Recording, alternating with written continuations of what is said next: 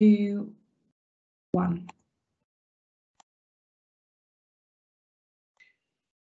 Good afternoon, everyone, and I just want to say a huge thank you and welcome for joining us today. Appreciate the position that all of you are in as busy professionals working out in the sector. So I'm hoping that you'll find this an interesting conversation about our new monitoring approach.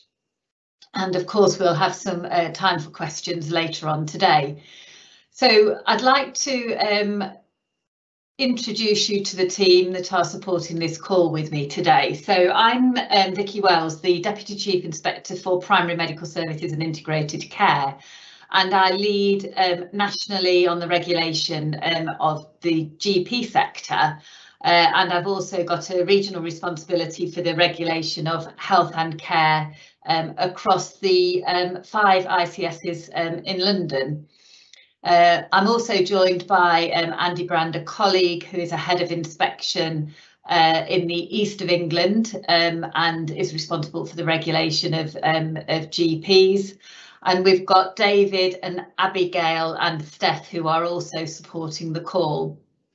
And helpfully Andy, David and Abigail will be monitoring questions as we go through, so please do keep the chat going and I'll explain shortly how we're going to manage that. So as I've said, really hope that you find this useful and productive. We're hoping that we will be free of technical glitches. If we have any, I'm hoping that Steph will be able to support us with that. But fingers crossed, I don't want to speak too soon, but things seem pretty stable this end today. We've got an hour today, so the session runs from 1 until 2, and we certainly won't run over past 2 o'clock. And we'll do our best to give the information out that we need, but also to answer the questions that you ask us. The way that this call's set up, it's a webinar, so it'll only be the webinar team member. So at the moment only I can speak, and I'm able to hand over to members of the CQC team, but engagement with yourselves will need to be through the chat function, but David and Abigail will, as I've said, will be able to manage that. So do please keep the conversation going in the chat. Really helpful if you can use your name when posting, so that we know who's asking the questions. Today we're talking about the monitoring approach, so we will only be answering questions about the monitoring approach, but we do capture any queries and comments and questions that come through. So if there are any themes that are coming through around other points that we need to cover, we'll certainly look at these after the webinar's completed, and we can come back to you with some further guidance or responses if that's going to be helpful. As always, the webinar is recorded and it will be uploaded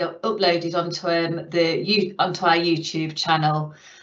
So hopefully that means that you'll be able to focus on what I'm talking through as opposed to scribbling notes, and you'll also be able to signpost colleagues to this call if they've been unable to attend. We'll also send out slides after this event, and of course we'll send you the link to the YouTube channel and any other information that we think would be helpful for you or that you request in the chat function. If I can just please go to the next slide, Steph. Thank you. So today we're going to be speaking to you about our new monitoring approach, and I'll be talking about how the monitoring approach works, and what it means for providers across primary medical services. And that we will have I'm pretty confident that we'll have a good 30 minutes or so for questions and answers after the end of the presentation. Again, just a reminder to use the chat function. So this is about our approach to monitoring during 2021 to 2022. Next slide, please, Steph. So some of this won't be new for you, because since the beginning of the pandemic, and certainly since June 2021, we've continued to make progress about monitoring services. So there will be some language that is familiar to you. During the beginning of the pandemic, we had our emergency support framework, and we developed this further to talk about our transitional monitoring approach. And we're now moving into more of a steady state, and we have made some real progress about how we monitor services in 3 key areas. So the 3 areas that I want to talk about, we're developing our ability as an organisation to better monitor risk. And what that will do is help us to be much more targeted in our regulatory activity as we start to emerge from the pandemic. So our activity is likely to be more focused and targeted. We won't be always carrying out comprehensive inspections, and in fact we will only carry out a comprehensive inspection if we need to, and our monitor activity will be much more targeted. Also, for inspection teams, it's really important that they're able to understand all of the information that we hold about services in an accessible way. So for inspectors, all of the information about services will be together in one place, so that inspectors can really be enabled to make decisions based on that information in a better, more timely and more efficient way. And thirdly, we're developing elements of how we want to work in the future. And this is about how we can give a more up-to-date view of risk and quality to people who use services. So a more real-time, we want to become a more real-time regulator, where we're not reliant on a point-in-time inspection or a monitor activity. We want to have an understanding on a day-by-day basis around risk and quality in services. Next slide, please, Steph. So this is a slide that you may want to spend a bit of time having a look through this after the webinar. But this basically illustrates how our smarter monitoring works. So I'll take us through step by step, and there may be questions. I'm more than happy to answer these at the end of the presentation. So we'll be carrying out, as a regulator, monthly reviews of all data and information we hold about all services we regulate. And we'll be doing this to help us to prioritise our activities. At the moment, this excludes our dental providers and NHS trusts. For dental providers, there is certainly an ongoing monitoring approach. However, it is the same approach that we used during the pandemic, and I can talk through that a little bit more, or I can hand over to Andy to talk about that after the presentation, if it will be helpful. And we're working through how we can include NHS trusts in this process, so we're likely to see that come on board later this year. So for services where our information review can't find evidence that we need to reassess the rating or quality of the service, we will be publishing a short statement, and some providers, some of you on this call will already be a provider that has a short statement published on our website. I'll talk through in a few minutes what that statement says and what it means. But to be clear that this is not a ratification of the rating. It's really an explanation that we can't find evidence that we need to carry out any further activity. For those services where the information we hold suggests we may need to review the quality of care, we will carry out some further monitoring. And that monitoring is usually in line with the recent transitional monitoring approach process that we've had across primary medical services. So it will usually include a telephone call with the provider. And really the telephone call with the provider is to help us to seek assurance that the information we hold is fully understood, acknowledged, and that the provider's taken the necessary steps to mitigate any risk. So it's usually a short conversation with the provider. Feedback from providers that have been involved in those calls have been positive. That relationship engagement with the inspector is really important.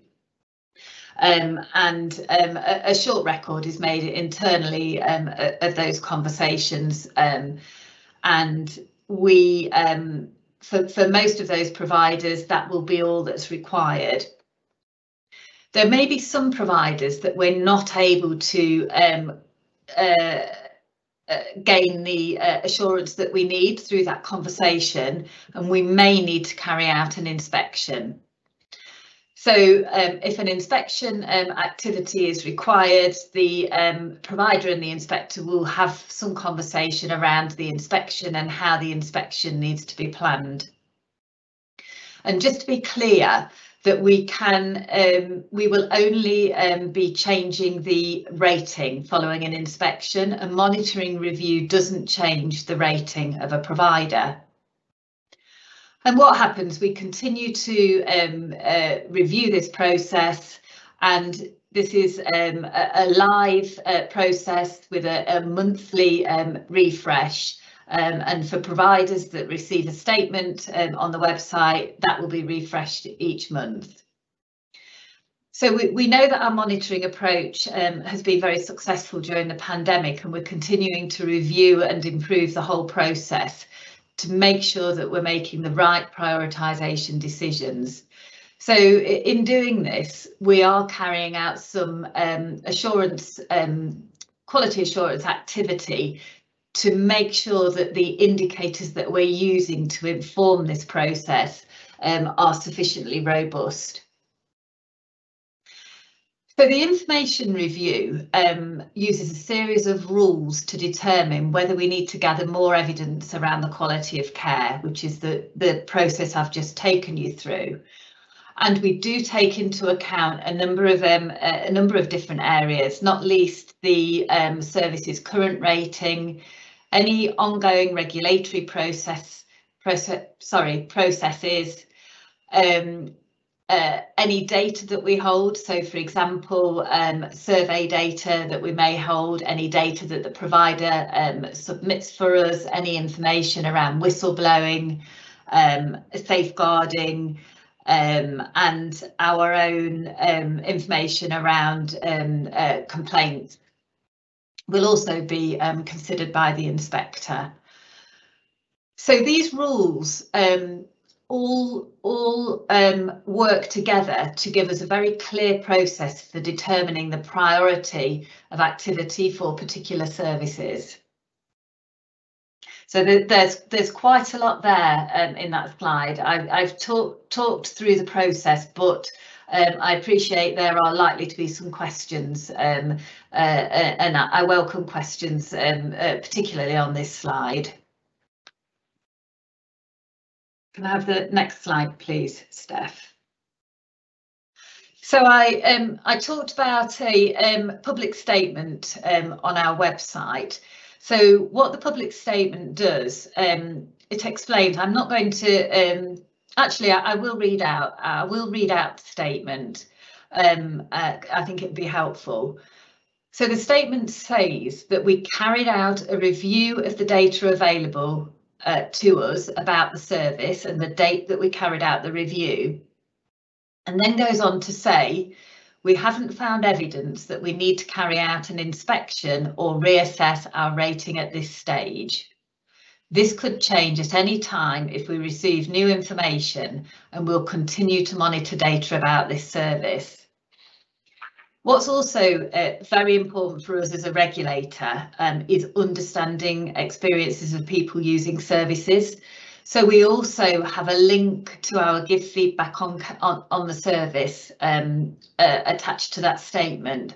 So if members of the public are interested and looking at the ratings of the service, reading reports, they're easily able to provide feedback to CQC on that service.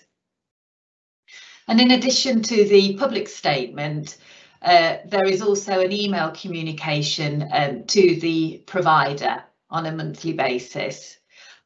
So many of you on the call, we've got over 800 providers on the call, so there'll be many of you that have already since July received these emails and be aware of the statement on the website. For services where we carry out the more monitoring activity, so this is called direct monitoring activity. Once we've completed our monitoring activity and we're assured of the quality of care, the service then may be eligible to have the public statement published on the next monthly review. So if a provider has gone through that process of being monitored and we're assured, the provider at the next monthly refresh will receive an email and a public statement will be on the website. If, as will happen in a small number of cases, we're concerned about the risk presented to people using services, we will progress to a management review meeting, and a decision will be made about whether further activity in terms of inspection, focused inspections required. And for adult social care and primary care services, if we don't carry out any if we do carry out an inspection, we will send you a copy of the monitoring summary record. So again, I can talk to that more during the questions if it's helpful. Next slide, please, Steph. So as I've said, this has been rolled out across general practice. We've done a number of communications through bulletins about this, so I'm hoping that this is a refresh for most of you, particularly those in the central region where we carried out a pilot, which was a successful pilot, and we rolled this out nationally on the 13th of July. As I've said earlier, NHS trusts are likely to come into this process over the coming few months, and it is an interim approach, but it is an approach that we are far more likely to be developing and improving. We're confident that we're heading in the right direction, and this will be part of our new regulatory model that we will be starting to implement from 2022. So it's quite an exciting time for us as a regulator, and for providers, particularly for our primary medical services providers. We are hearing that this is a welcome approach because our inspection activity is going to be far more targeted and risk-based. And for the vast majority of our providers, that they will be part of the regular monitoring process, as opposed to the system we had previously, which was based on inspections on frequency rules. So this is part of our new regulatory model and how we'll be working in the future. So that's the end of the presentation, and we can take some questions now. I'm hoping that our team will help to navigate some of the questions for Andy and myself. If there are questions relating to things other than the monitoring approach, we won't cover them here, but as I've said earlier, we're happy to come back to you with responses on that. Depending on the number of questions that come through, we may not be able to cover them all. If there are themes that come through, what we'd like to do is to come back to providers with some responses around the themes, so almost like a frequently asked questions document that we can share with all of our GP providers through the bulletin. So I'm going to take a break for questions. And after we've gone through the questions, what I want to do is to go through a slide which explains how you can stay up to date with the CQC's work and how you can become involved further. So I'm going to pause there, Steph, and see how we're going for questions. That's great. Thanks, Vicky. David here. We've had lots of great questions in the chat. If we may start with how this applies to dental services, there's quite a few questions around that. So perhaps we could talk a bit about the monitoring approach around dental services and any key changes for the dental services in this new strategy. Thanks, David. Andy, are you able to respond to this one? I am, yes. Thanks, Vicky.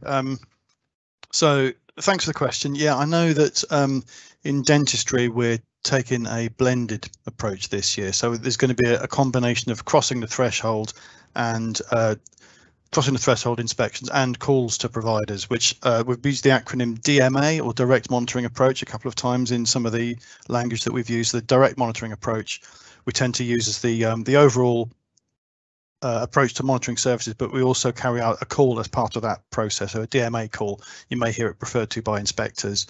So the intention for this year is to have, well, to move towards a position where we just carry out the call to the practice, moving away from sort of regular crossing the threshold inspections, but have our activity determined by those DMA calls I was referring to before, of which we anticipate that a proportion will lead to inspection.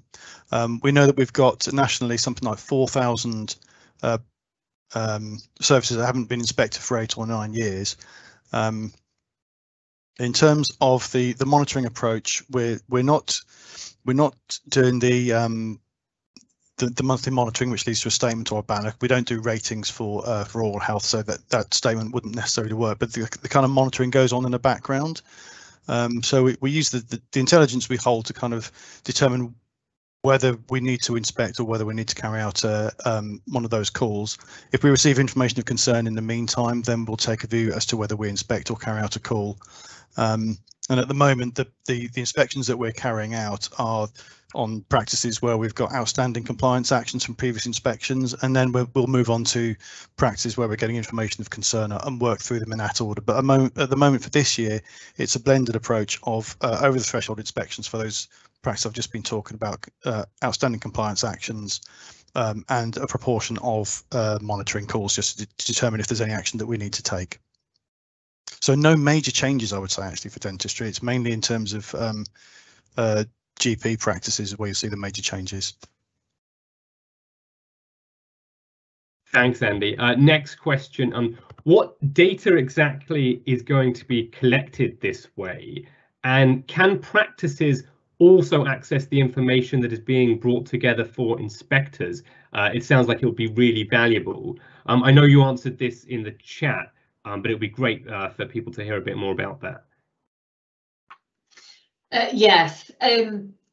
So I mean, what will be helpful for providers is that we haven't got access to any secret data as a regulator. So all of the data that we use to inform the prioritisation is data that is available to the practices in terms of performance data. We talked about the current rating, any previous breaches, whether there is any existing risk, so around whistleblowing and complaints. So what the information that we are using isn't any information that's not available to the provider, but it is information that we actually pull together to be able to make an informed decision about the risk. And we have on the website we have published some information about this that I think providers would find it really helpful. And I think what is also really helpful is the information that providers, this doesn't replace the interaction with the inspector.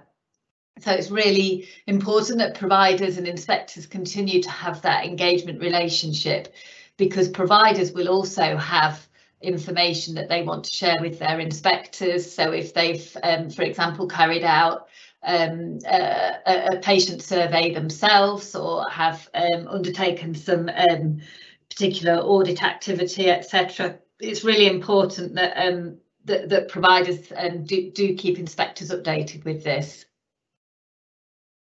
And following on from that, a few people have asked, will providers be able to review the information centrally held by the CQC?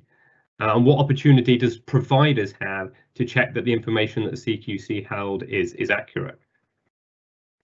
Yeah, so I'm hoping that the way I responded to the first question reassures providers that this isn't necessarily information that providers don't have access to, David.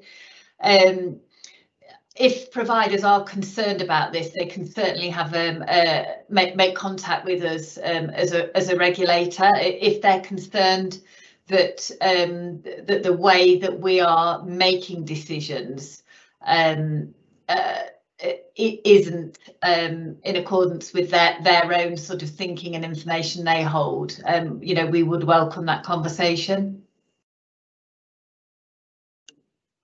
Okay, great. Thank you, Vicky. A few questions about how can providers improve their rating if they're not inspected. So, for example, to go from good to outstanding, if they're not going to be inspected, how would a provider go about improving their rating? Yeah, really good question, and I'm glad it's been asked, and if it's been asked several times, I'm even more pleased about it. During the pandemic, we have been largely focused on risk, and providers will know that we have been inspecting when we need to inspect in response to risk. However, for the future, we know that it's really important that we identify improvements. In particular, we want to be able to continue to see and report on and share outstanding practice. So we are doing some work internally about the best way to do this. So recognising improvement and innovation in primary care is really important for us as a regulator, and disseminating that information.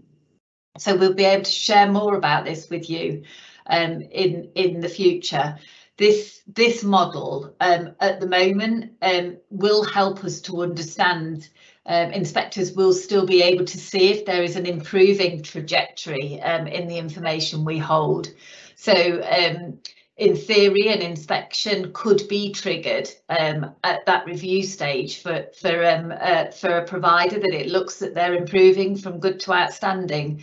So we will be able to see that trajectory and trigger inspection activity.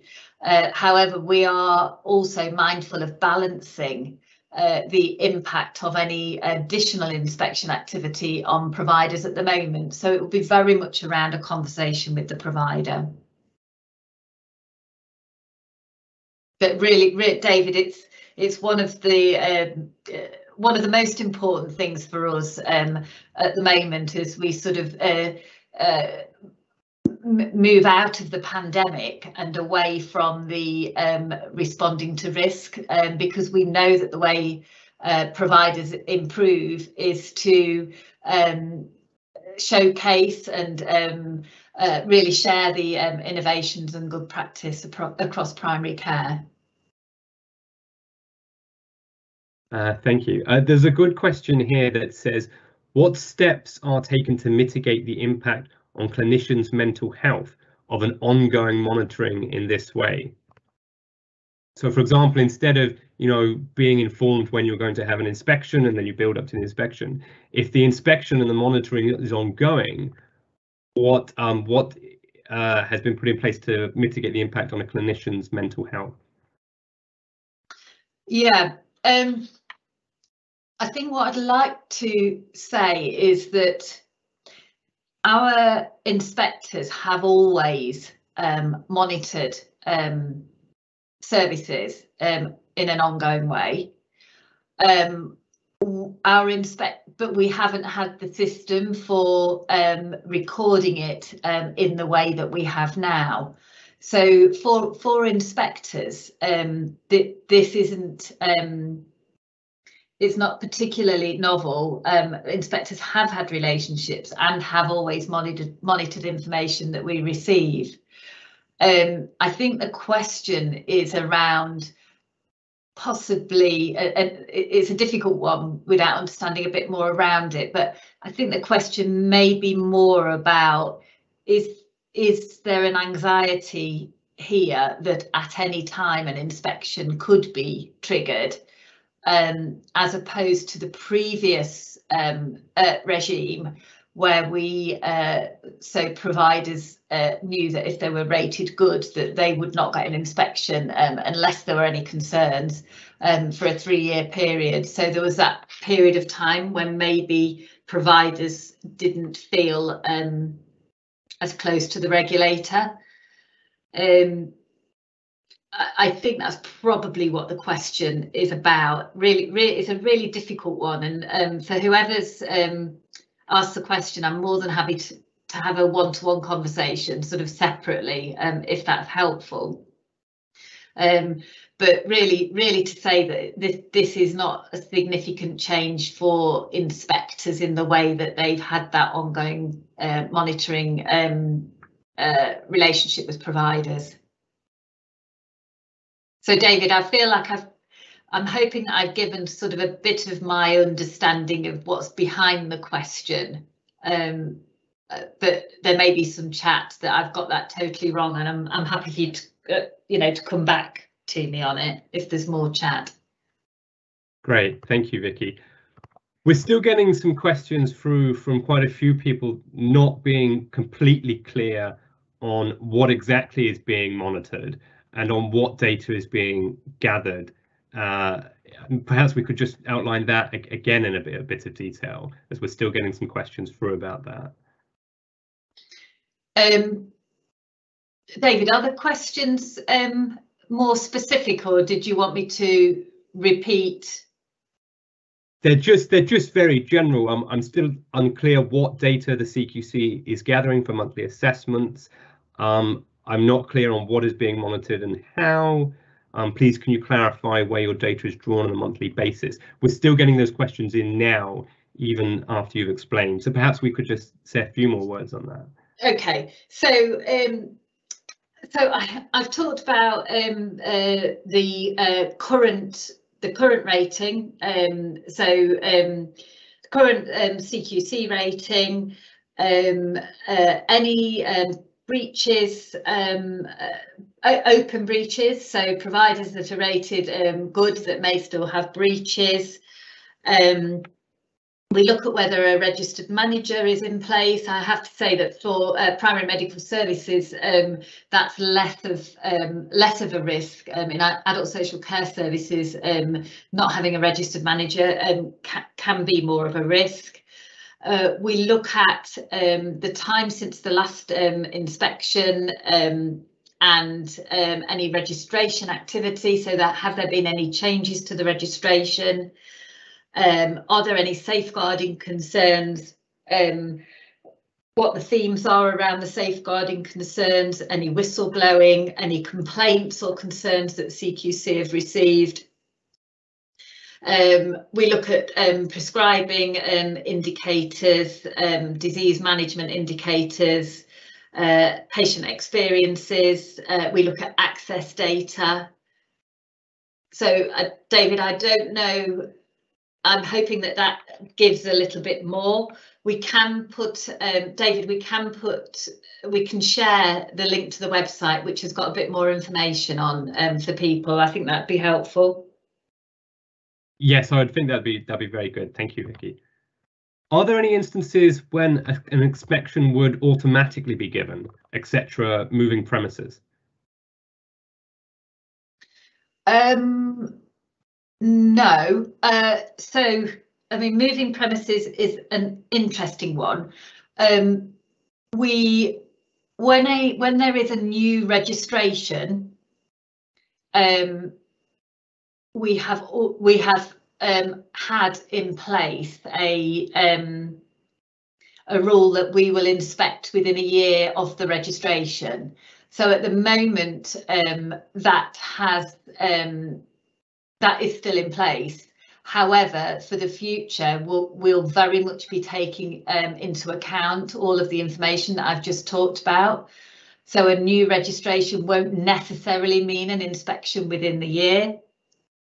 A change of premises is an interesting one, because that may or may not be. It depends really on the legal entity and what the implications are for registration, David.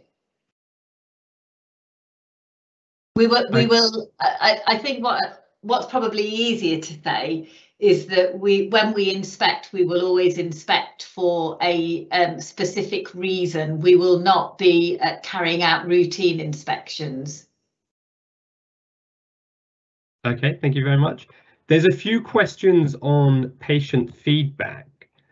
So, for example, is there a way that providers can upload their own captured patient feedback to be taken into consideration? And secondly, when you talked earlier about complaints, and some people are asking, where do those complaints come from? And is there any way that they can see those complaints as well? So I think that there's two separate points there, David. So the patient feedback that provide their own patient feedback, yes, they can share that with CQC.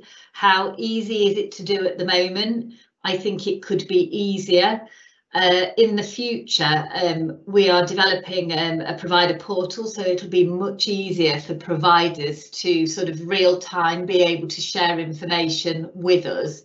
At the moment, it's reliant on the provider and the inspector engagement and the provider submitting that information separately. But certainly we are very interested in that information that providers hold. It's really important that we have that relationship without being too burdensome on the provider needing to send everything into us. So yes, the answer is yes. We don't always make it easy, but we will be making it easier in the future. Sorry, what was the second point? Was around complaints. Yes, how does the CQC receive complaints? And is there any way that providers can view those complaints that the CQC has received? Andy, shall I hand this to you? I'm just mindful, Andy, that I've done a lot of talking. No, that's absolutely fine. Yeah. Thanks, Vicki. Yeah, so complaints wise, you may be aware that CQC, we don't have a remit to investigate individual complaints. So if a member of the public comes to us and say, I can't get an appointment, then we will always refer them back to the practice to use the practice's internal complaints mechanisms. And then if they don't get a satisfaction, or if they're not satisfied with their response, then they can go to the Ombudsman, as is the kind of normal procedure. So the first thing to say is we don't investigate individual complaints, but we may look for patterns and themes, and we may look for how practices have responded to complaints. So we don't routinely share the information we get from the public with a practice, but what we may do as part of our monitoring activity, the inspector is more likely to actually contact the practice and just say, we're getting a couple of complaints about this. We seem to have a bit of a theme going on. Is there anything you want to tell us about it? Is there anything, is there anything you can think of that might explain why we're getting these things? And sometimes it's something that it's easily answered. It's not necessarily something that we would need to go and take regulatory action about. And also, it's more likely to end up, as opposed, it'd be very unlikely for a complaint to come in and trigger an inspection straight away. The chances are that the inspector would make contact with the practice either through a phone call or through one of these structured monitoring calls to get a bit more information before we draw any conclusions. So hopefully that kind of reassures you a bit about the complaints and what we do with them. Thank you, Andy. A question about the pandemic now. The pandemic is likely to have skewed a lot of data over the past 18 months. How are the CQC taking this into consideration to ensure practice data is not portraying an inaccurate picture or being compared to previous years, as it will not be comparable? Okay, so I'll start this off, but I'm going to hand Andy to you because I know, Andy, you've been doing a lot of work around this, and Andy was involved in briefing our inspectors actually about this recently. So we absolutely take that on board. It's been really important for us to be able to understand what's been happening and the patterns that we're seeing around data, and we acknowledge that as a regulator that the information that we're going to see, the data that we're going to see certainly over the next 18 months, probably longer than that, isn't going to be as helpful as it has been previously, and there is a need for us as a regulator to be able to be absolutely clear around how we what we do to mitigate the risk around that, which includes obviously capturing other information in order to corroborate the data. But Andy, I'm going to hand it, because I think you can be a bit more specific, Andy, about the sort of messages that we've given to inspectors around this and the actions we've taken. Yeah, so in terms of data, you may be aware that we're going to stop using QOF data, specifically QOF data, from the 1st of October. The reason being is that it has, as you say, been skewed by the pandemic, and we're going to cease using it for at least 12 months and then review what we do with it after that. So the QOF data is going. A lot of those measures have been placed into income protection anyway, and it was always we used QOF because it was the best information we had at the time to gain a sense of how practice were performing, and also to use it, were they using QOF as a improvement tool to drive improvement.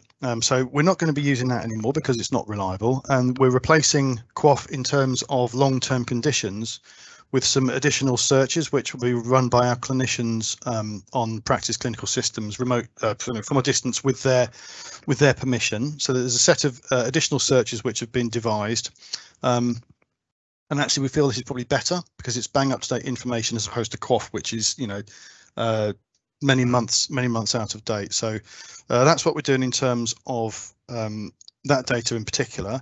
You may also be aware that we are no longer rating in terms of population groups.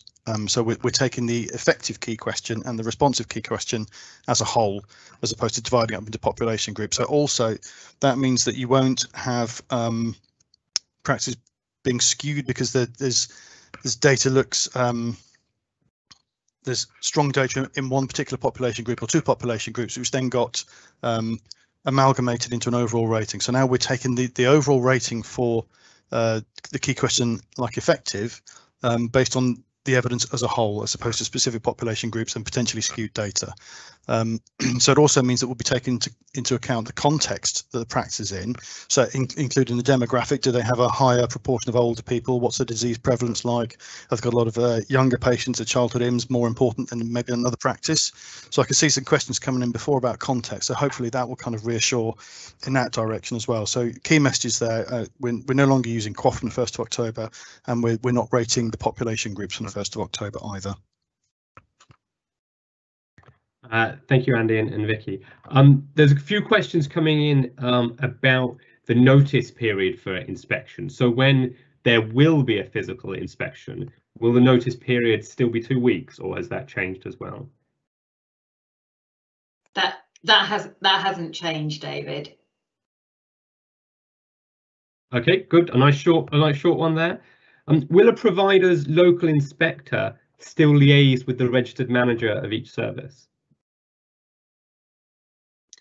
As the relationship owner, David, yes. There may be if there is monitoring activity, there may be somebody else in the team that carries out the monitoring conversation. At the moment, as it stands today, it is the relationship owner and the lead inspector that would usually do that. But we are doing some work around how we can manage our resources in this area. But we will keep providers up to date with that. But the important thing is providers will all continue to have their own relationship with an inspector. If any other inspectors are involved in any of the activities within CQC, that close communication relationship is very, very important. But they will still have a lead inspector. Wonderful, thank you. And I think we're coming to the end of the questions now. I think we've managed to get through a lot of the main subjects and topics that have been asked. I'll just have a scroll through with my colleague now to pick out any that we might have missed. So just give us 1 minute.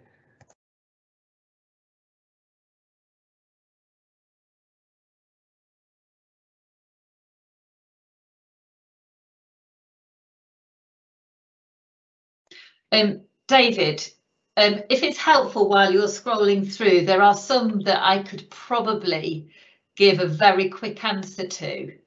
Do you want me to do that, David? Certainly, if you've seen some in there that you can give a quick answer to, please. Yeah, I'm sort of stepping out of my space into your space, but I can see some. So let me just see. There's a question around publishing criteria for searches. Andy, can you answer that? The long-term condition searches. Andy, will we be publishing those? Yeah, we have got. I've put it into the chat before about Mythbuster 12. So if you look on the CQC website and look under you put Mythbusters into the search bar there. There's a set of Mythbusters by key question which comes up, and if you look for GP Mythbuster 12, that lists the searches that we do.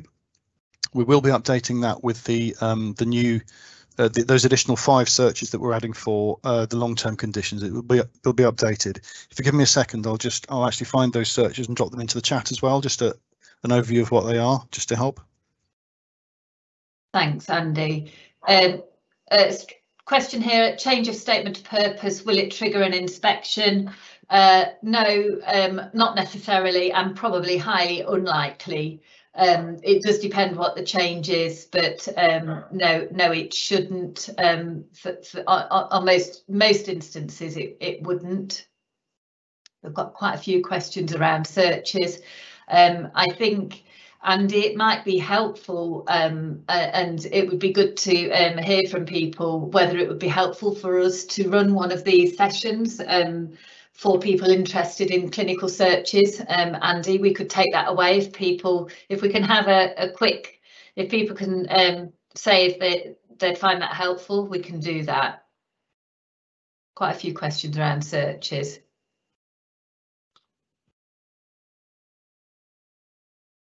And when will GP practices expect to start to receive monthly statements? Will they be They should be receiving them now, David. If a practice hasn't received a statement, it's because they will be in that monitor process, David. Okay, wonderful, thank you. And another one says, will there be maximum times between inspections? But I think you've outlined this before, that's not the process anymore. No, it's not. No, the frequency rules no longer exist. Okay, I am just going to I'm going to wrap up. Timescale around the provider portal. We haven't got a timescale on that, but we will be able to come back to you more on when that will have an impact on PMS providers. Okay, that's great. I think that's all the main questions for now. Thank you. Okay, so Steph, if you can, thank you. So this really is a slide that I'd like you to take a look at and share it with colleagues. It's about how you can stay up to date. So we've got an excellent digital platform, and if you sign up to that, you really do have the opportunity to keep very close to all of the work that we do in CQC, in particular around primary medical services. So please do sign up to that. We also, hopefully you're signed up to our bulletins anyway. And all blogs can be found, and you can go back to look at the blogs. We've got a Twitter account which is quite active, and we've also we've got CQC Connect, where you can listen to the latest podcasts. So some really good ways to stay up to date. We hear from providers, and especially during the pandemic, how difficult it is to read every email that comes through, and listen to every podcast, read every bulletin. So we're working really hard on the provider bulletin to make it clear which are the areas that are real must reads. And which are those that are nice to read and not of interest but can wait. So any feedback on the provider bulletin would be helpful. I know there's often a lot of information in there, so we will continue to hopefully improve and flag for your attention the things that really require immediate review, and the things that you can kind of add on your to read or to do list. So I'm going to close the webinar now, unless there is anything housekeeping wise I've missed, or that anyone else on the CQC team wants to add. Just that there's lots of yeses in the chat for some more information on searches. Okay, and just to add that I've put the I've dropped a very brief summary of those additional searches into the chat as well. That's great. Yeah, and we will definitely, Andy, we'll take that away and do something on the clinical searches, similar to how we've led this call. Okay, so a really big thank you. As I've said earlier on, really appreciate the challenges that the sectors are under in primary care, well, across the whole of health and care. So to take an hour out of your time, we really appreciate it from CQC. I hope you found it helpful, and please do share with colleagues the recording if you think that they'd find it helpful. I just want to check from Andy. Is there anything, Andy, that you want to say? No, just thanks to everybody for joining, turning up and participating. Really appreciate it. Great, thank you. Anything from any other CQC colleagues? No, all good. Fantastic. Okay, big thank you to everyone and have a good afternoon. Thank you. Bye.